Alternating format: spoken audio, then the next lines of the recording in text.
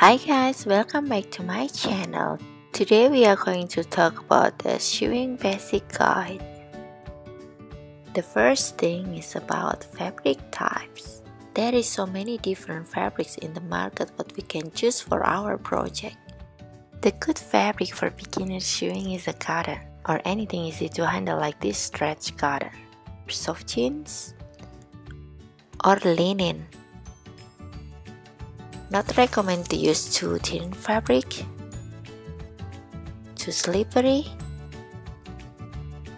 hard to handle like this or this, stretch knit fabric like jersey, or too thick fabric like denim. The second, we are going to talk about the fabric right side and wrong side. The right side fabric usually is used for outside of the clothes, while the wrong side is inside of the clothes. Some fabrics are clearly different between right side and wrong side, but some others are just slightly different, even it just looks the same. Next, we are going to talk about basic pattern from the example of bodice.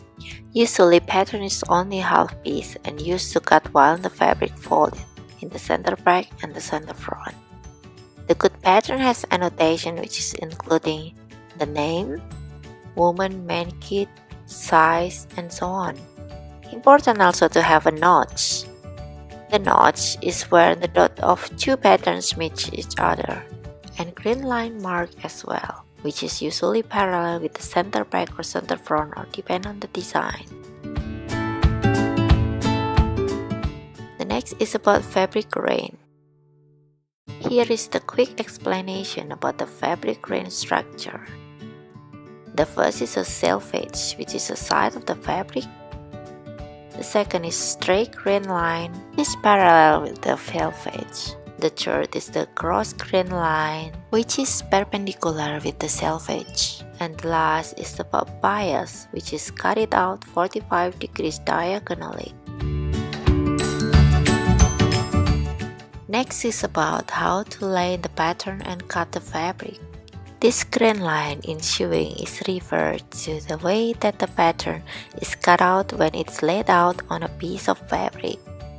Knowing the fabric grain line is important when cutting the fabric. The wrong grain line can cause the fit problem, twisting, and so on. The easy explanation is because the fabric stretches more in cross grain line, so it should be placed horizontally to the body, which means the straight grain line should be parallel vertically with the body.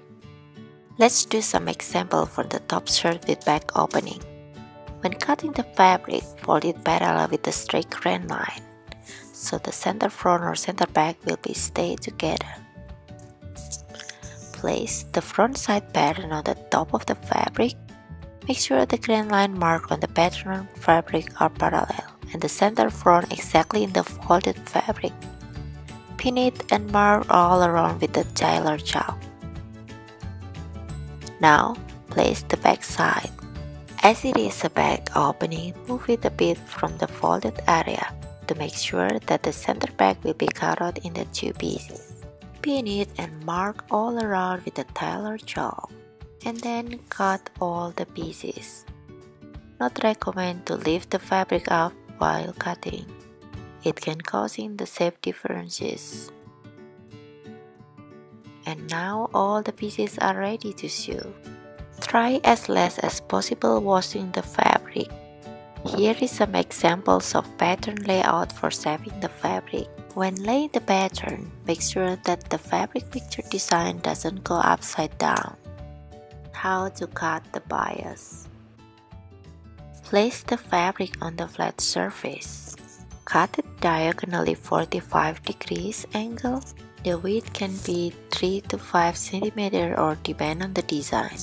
The bias cutting usually is used for binding in neckline and arm, covering the seam allowance or decoration. Next is about seam allowance.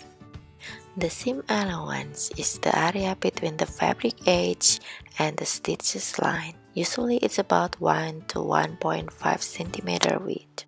Back stitch. The back stitch is used to lock the stitching line. Usually it's about 1 to 1.5 cm backward in the beginning and the end of the stitching. Next is about machines. There is so many different kind and types of sewing machine. Please read your manual for checking the machine guide, part and threading. First is domestic machines, which is the best for beginner, easy to handle and has so many different stitches. The second is industrial machine. This is for professional use with a fast speed. The next is overlock machine. This is used to finish the fabric edge to avoid fraying and make it neat. And the fourth thread machine can work with jersey fabrics. The last one is cover stitch machine. This is used for top stitching the jersey fabrics. The sewing machine important setup. Stitch length. It can be adjusted in this setting. The length of the stitch can be vary. The short one is good for joining to fabric or thick fabric. The medium stitch is the best for the woven cotton.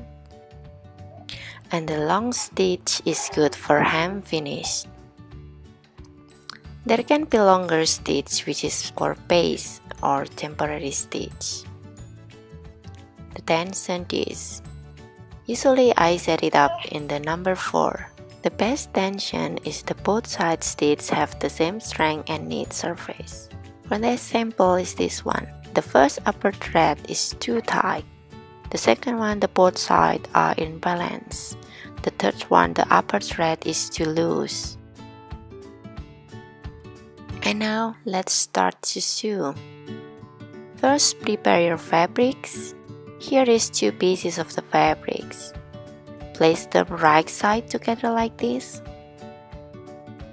And then, turn on the machine switch button. Remember the 1 cm seam allowance and 1 cm the back stitch. Place the fabrics under the pressure foot with 1 cm seam allowance. Bring down the needle 1 cm from the edge. Bring down the pressure foot.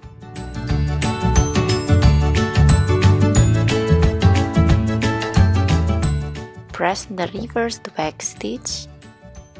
Press the pedal slowly.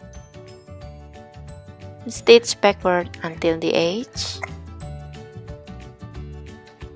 Release the reverse button.